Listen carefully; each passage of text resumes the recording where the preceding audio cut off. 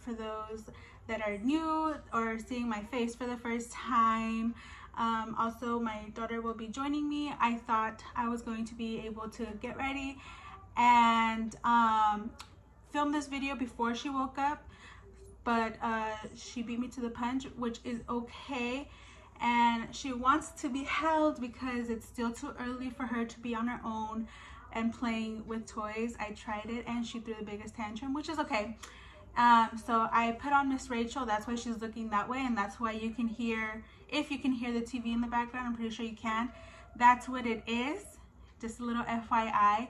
And again, the glare is going to be annoying, and I would take off my glasses, but I wrote down some bullet points, and I need them to read, and I don't want to be holding the paper up to my face.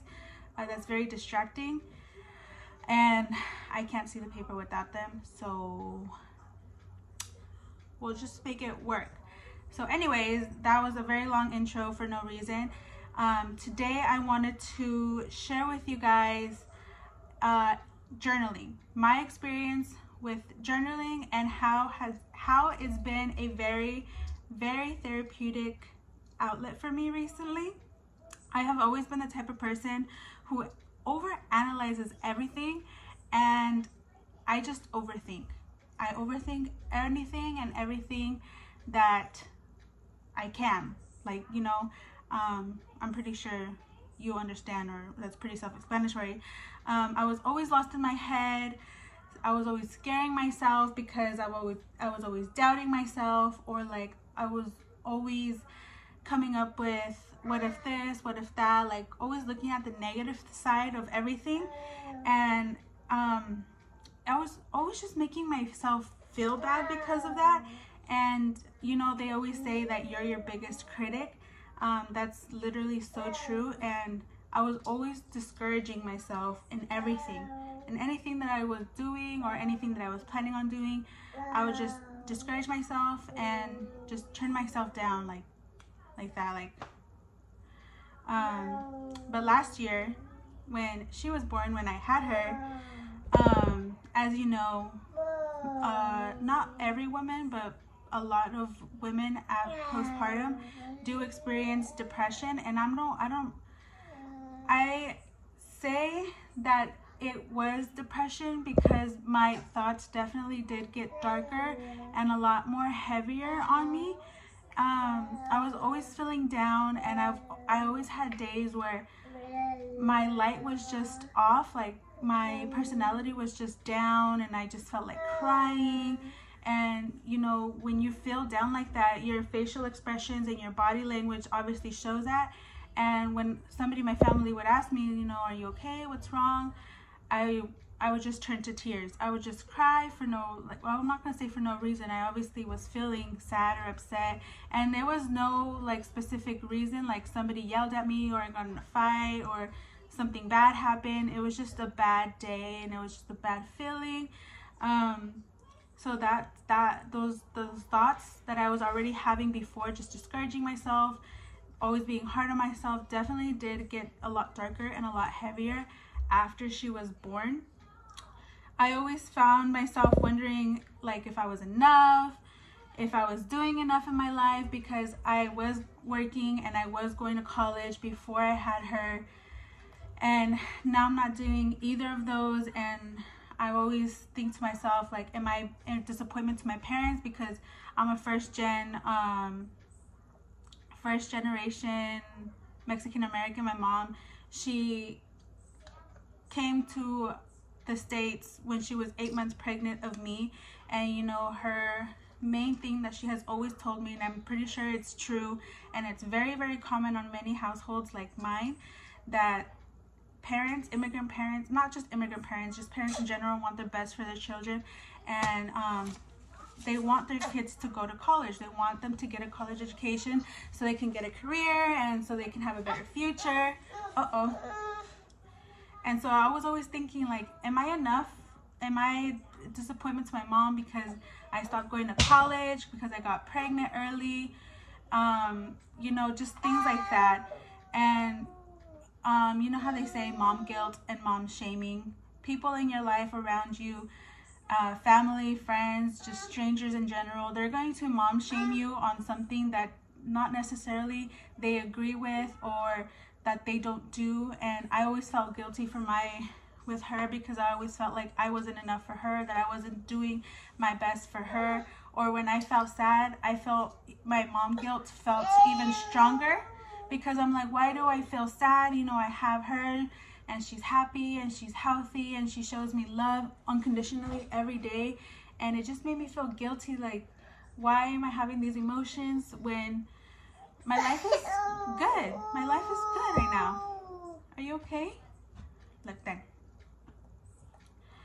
And sometimes when when I'm laying alone at night, or everyone's sleeping, you know, those darker thoughts tend to kick in. And time and again, I never went to that extent, but I always just had the thoughts of like,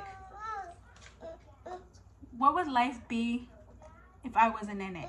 How would it continue? Who would take care of my daughter? Things like that, just in general, like, how would it be if I wasn't in it? And it never came to the point where I was like, oh, I'm gonna do this to analyze myself, I'm gonna do that, like, I really want to do that. No, nothing like that. Just thoughts of how would life be, how it would be for her, and just if I wasn't here, basically. That was hard to do without crying. Again, the glare, I'm sorry. I try to look this way, but I'm sorry. We just have to ignore the fact. And you know, like I said, when I was having those bad days, those dark days where my personality was just off, and you can see it in my facial expressions and my body language that I was just tired and really sad, and it was noticeable emotions, body reactions. I would get asked by my family, like, are you okay? Like I said, they would ask, and I just felt so trapped, because I want to explain to them, and I want them to maybe try to understand how I was feeling, but I feel like my sisters are more understanding, because we grew up together. We grew up with the same upbringings, you know. Things are changing right now. Our generations are doing a lot more healing, emotionally, physically, healing from our traumas properly. And older generations, like my mom, they go through trauma, they go through like neglect. My mom, she comes from a very, very poor background, and a lot of things have happened to her. So I can definitely say that she has had a lot of trauma in her past. And she never really got the help that she needed, because my grandpa was an alcoholic, and my grandma was just very unattached from her children, and it's very sad to say. So she was never able to express herself, and nobody ever even thought to ask. And that's just the older generation mentality of where, oh, you're just being denial, like, you're just being crazy, you know, the automatic like shut off, like, no, like, you're just being dramatic, basically. And so that's why I would feel trapped, because although my sisters would understand, my mom wouldn't. I felt like I wasn't being heard right. And even Rigo, like my husband, he's learning, but he's from Mexico, and Mexico is still very old school and has a lot of older generations mentality. And I try to explain to him, and he's very understanding and open to learning, and he's changing a lot of his points of views on many, many things, including my own mental health, which I am so grateful for. Like I was saying, I was always like being denied, or, you know, always being told I was being dramatic, or I was being gaslighted.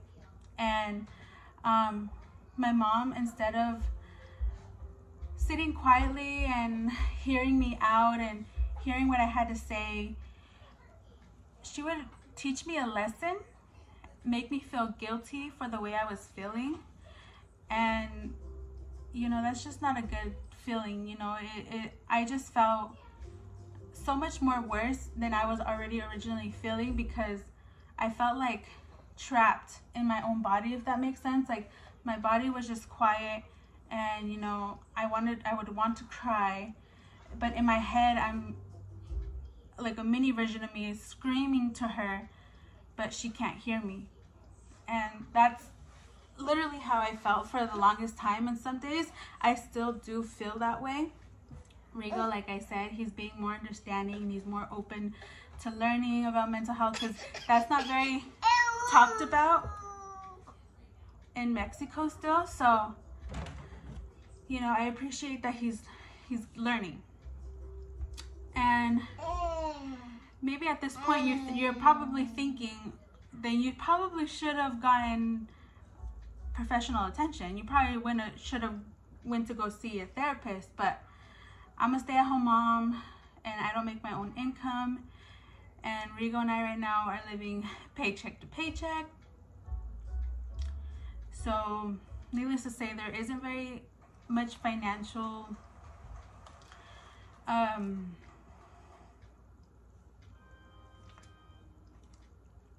we just can't. I can't, like, it's very expensive, to say the least.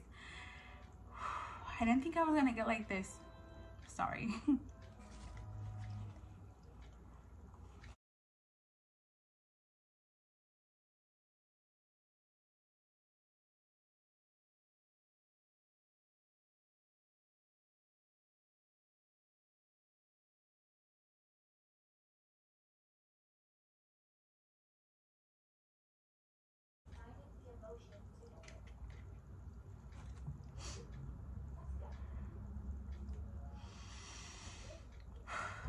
So that's when I turned to writing. Very blunt transition, but when I reached that point where I needed to do something,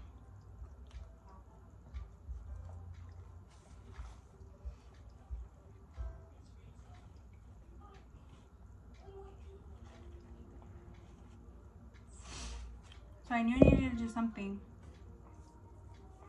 And coincidentally, it's funny the way the algorithm works, and God just sends you these things. Like, if you're a believer of God, he sent me this, and I saw a video on TikTok, of course, because that's how we're all informing ourselves. That's where we're getting all of our information nowadays.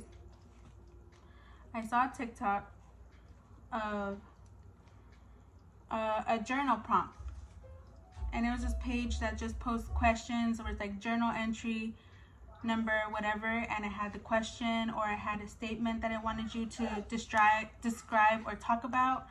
And I was like, why not?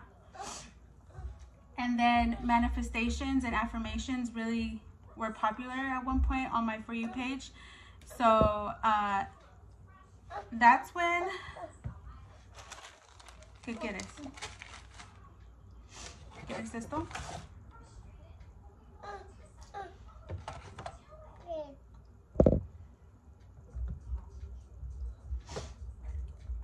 What was I saying? So affirmations and manifestations were popular on TikTok, so I decided I wanted to start writing things down. And I was always the type of person that liked to write, so journaling came fairly easy to me.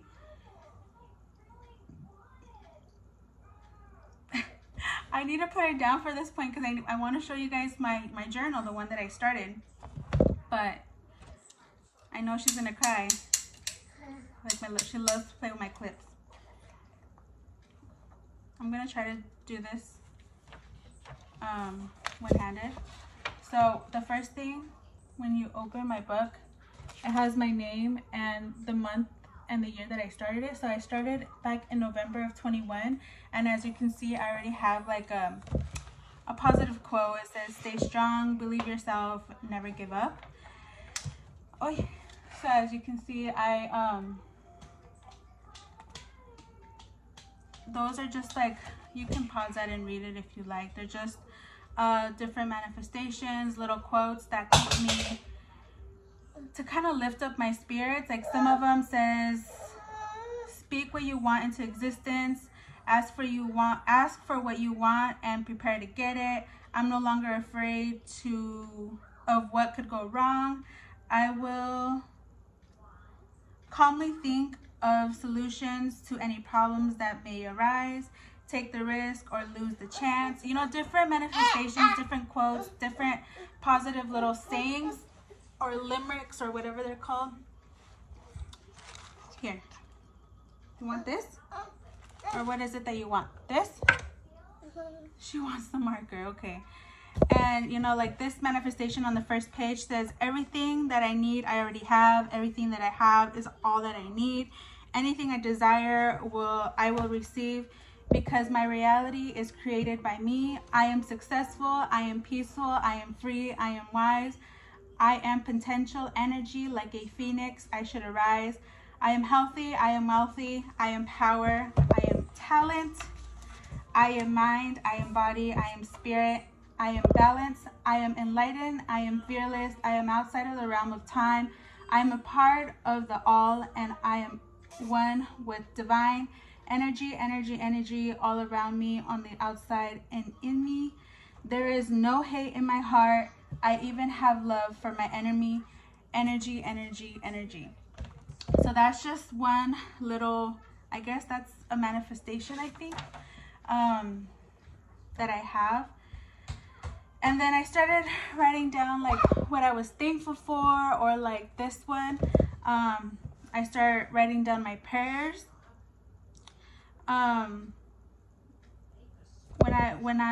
When I'm praying to God, I tend to write about like what I'm thankful for, or like help on any problems or situations that I was facing in that point of time, or like give me signs, or you know, just talking to him, being very thankful, voicing my concerns to him in those prayers. But even when I wasn't like specifically talking to God, I would just write about a bad day or any negative thoughts or feelings that I was having, just so that was like my form of releasing that energy, that negative energy that I had in my heart and in my body. So yeah, like as you can see, it's just like page after page of writing my fears, what I was worried about, what I'm guilty about, sad, negative, mad thoughts, problems I was having in my family, like I said, giving God thanks. Like even throughout all the times that I was being negative with myself, putting myself down, I still tried to manage to give God thanks. I try to be thankful for what I have and for what he has given me. Like you see, it just goes on and on. Like it's from November 2021 up until now, July 22. So that's basically what I have. This is where I'm at now. As you can see, I have a little bit left to go. Uh-oh.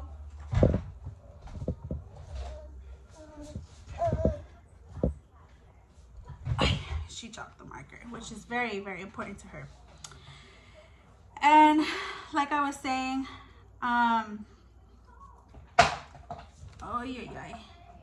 so that's basically what I started writing about. But then, you know, when somebody was causing trouble in our lives or spreading hate or rumors or stuff like that, I would pray about it. I would pray for them, and I would write it down.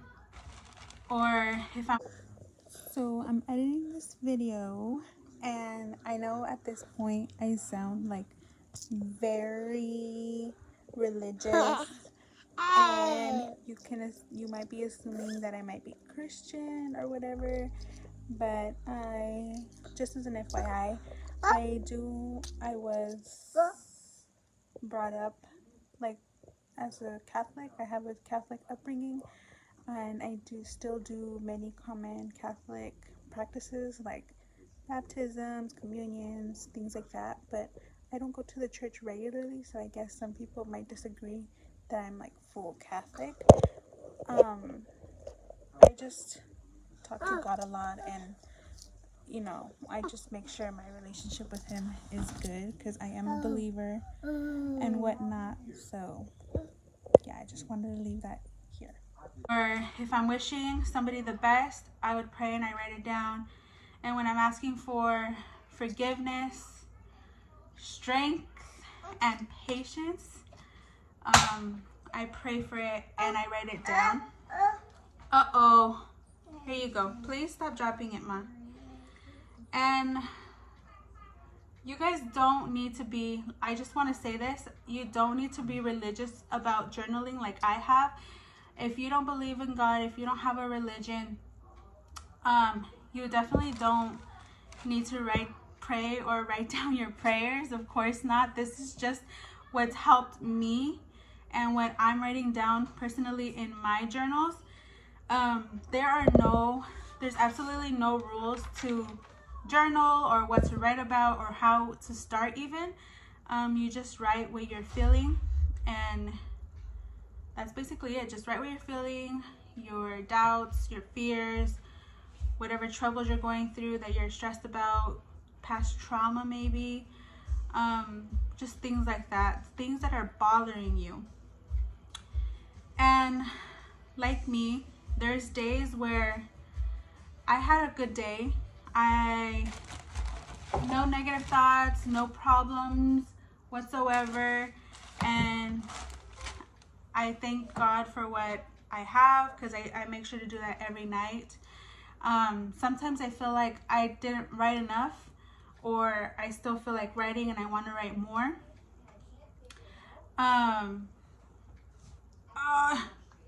What do you want to? You want this? You can look up online or on Pinterest or whatever, some deep analytical questions that you can answer about yourself, about your past or your perspective on different topics and anything. I'm gonna put up some pictures right here of screenshots that I've taken off of Pinterest. They're just questions that I found that I liked and that I want to write about. So I wrote them down on separate sheets of paper and I folded them up and put them in this little Ziploc bag. And so basically what I want to do, because I just did this yesterday and I wanted to start it today actually. Each day I will pick out a random one, and you don't even need a fancy notebook like this. I have a bunch of these at home, so even getting one of these is fine, or even just getting single line sheets of paper and putting it in a folder or putting it in a binder, whatever you have. Like, if writing and journaling is something you want to do, you don't need a book in specific. I have this because it was given to me while I was pregnant by my sister, because she originally had it for sketching, and I guess she didn't want it anymore, or she had two and she just gave me one, and I never knew what I wanted to do with it until I decided to start journaling, and that's why I use this. But since I'm running out of space and I want to do these, I'm just gonna use a spiral notebook, which is perfectly fine. You know, it's paper, you know, I can write on it and it's gonna serve the same purpose.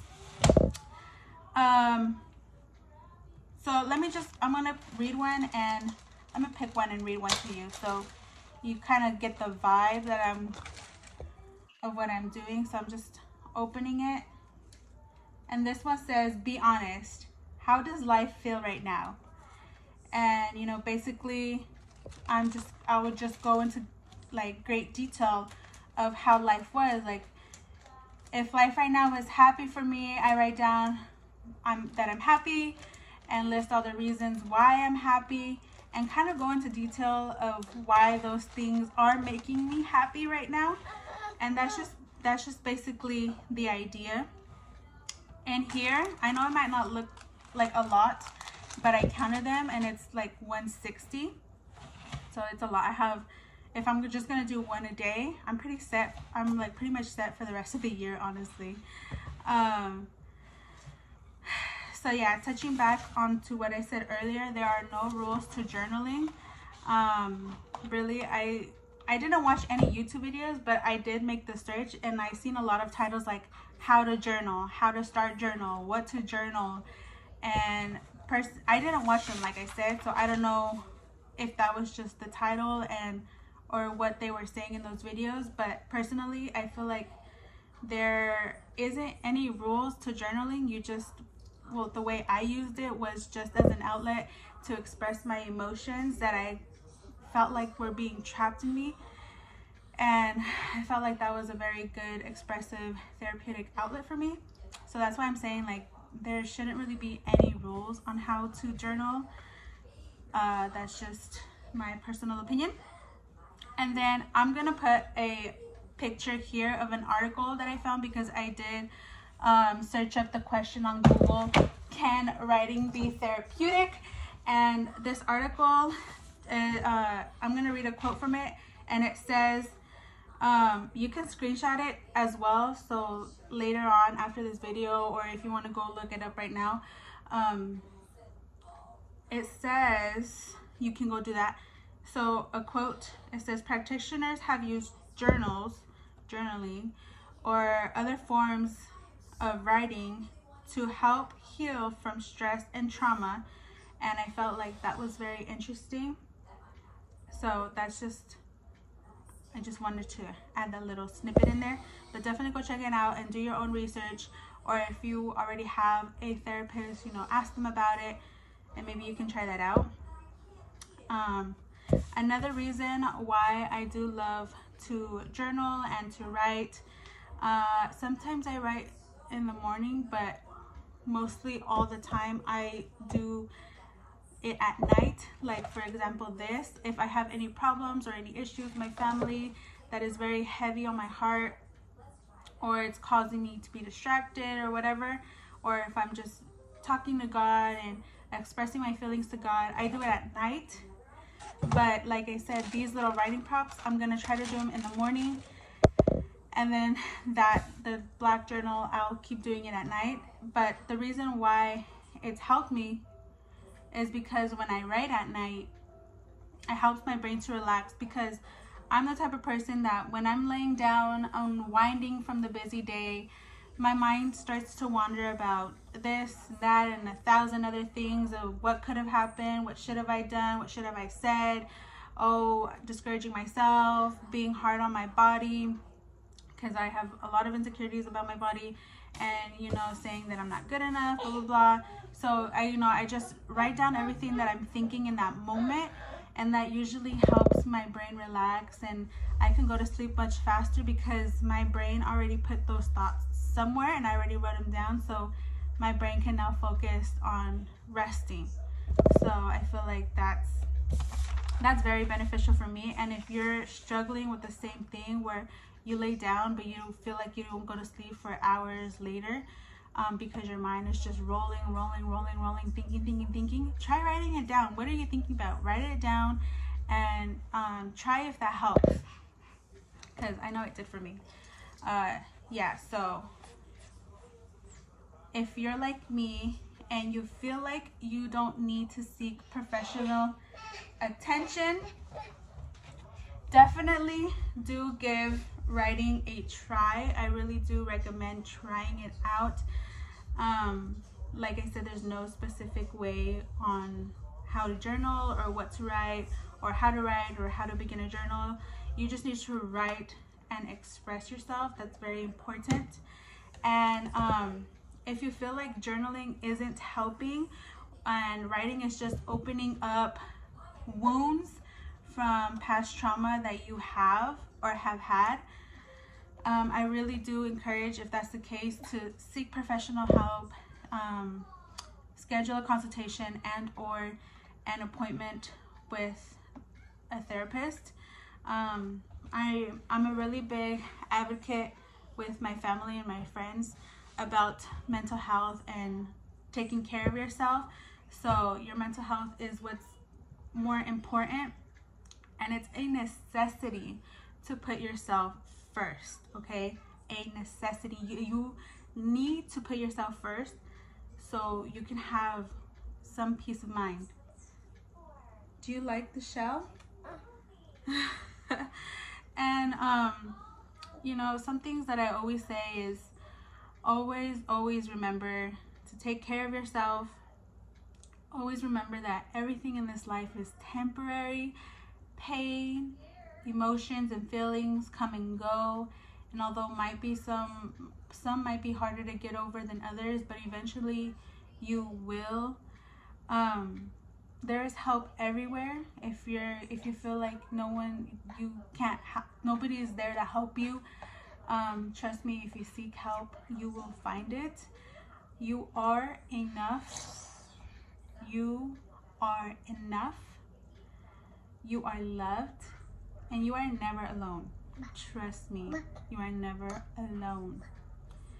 Don't be afraid to communicate. And I always say this with my sisters, don't be afraid to communicate your feelings with those closest to you. If something is really bothering you, try telling somebody. And I'm pretty sure you will find some peace of mind in that as well. And sometimes asking for advice from your loved ones can help and can be beneficial, but sometimes when you ask somebody that's too involved in that situation or knows you too well, probably sometimes won't give you the best advice. Or if you're seeking for a different perspective of somebody that is not in your family, ask somebody else, somebody that doesn't really know you, maybe like an old friend that you haven't talked to in years, or an acquaintance, a peer from school, a co-worker, somebody that doesn't really know you. Ask them like, hey, can I ask you a question that is it can be personal, and if you're comfortable with it, of course, only if they're comfortable. And tell them, I want you to be honest, is because the only reason I'm asking is because I need an outside perspective, another point of view that isn't in my life, that doesn't know me personally, and maybe that can help. Try to get a look. Sometimes when you're too close to a problem, or you're looking at it too closely or focusing on it too much, it's hard to see the bigger picture of things. So sometimes looking at it from a different angle or from a different point of view can be very beneficial. So I really highly recommend that. And yeah, guys, so that's pretty much all I have. And I'm sorry that I was a little distracted by my daughter. I'm happy that she's here with me today, and I love her. She's with me every day, but I just mean like in general, like I'm thankful that I'm in my point in life where I have a daughter, and she is my ultimate biggest blessing. But postpartum really was hard. It was really hard, and I lost touch with myself because I stopped caring about myself, because I kept, it's normal. You put your baby's needs before yours. So I lost touch with myself.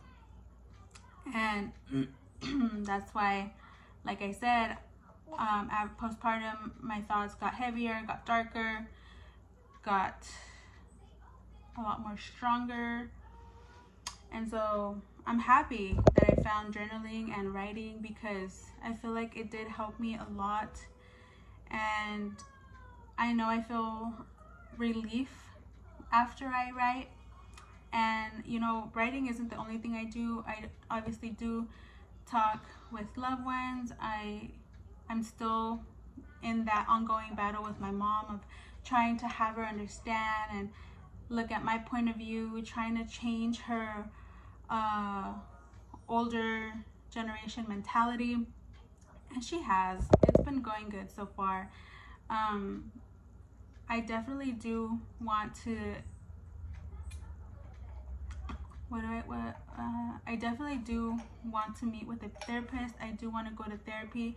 I feel like besides like having depression, I guess, having my sad thoughts and whatever, I need to learn how to control my anger.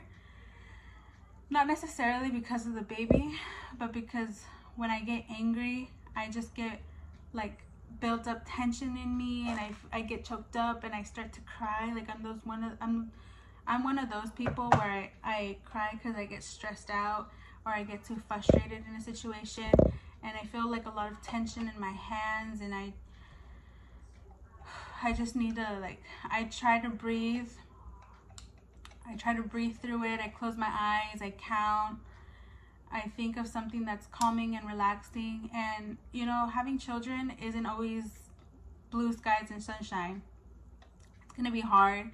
Some days they're gonna throw tantrums and you're not even gonna know why, obviously, because they don't know how to talk yet. And so I'm still learning the way she communicates. I'm still learning her. And I know my daughter, you know, I know when she needs something, but there's some days where I don't know, I don't have a clue. Like recently, she was constipated and in pain, but at first she was like pooping fine, but she was hurting and I didn't know what it was. So that really like stressed me out.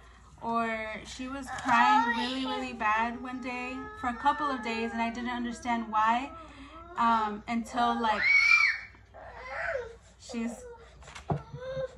are you bored right here now?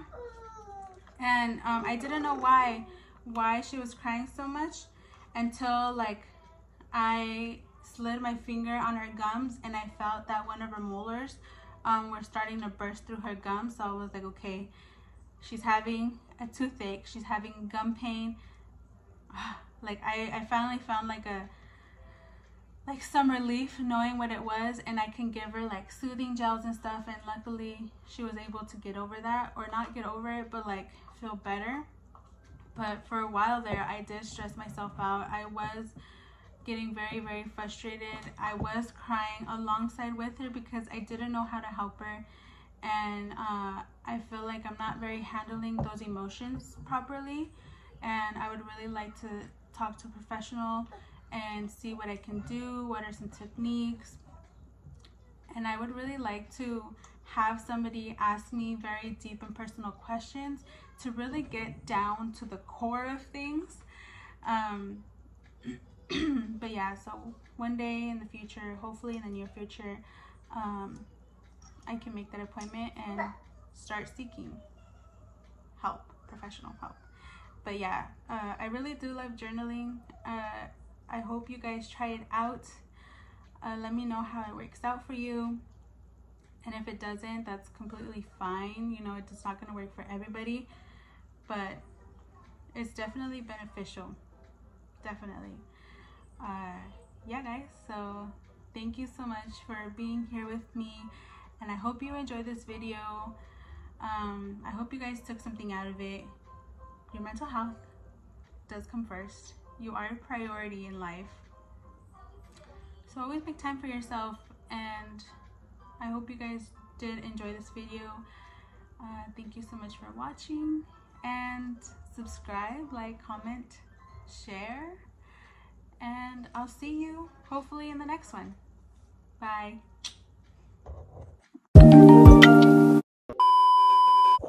So I just finished editing this video, and I just want to say that it was very hard for me to get through this video.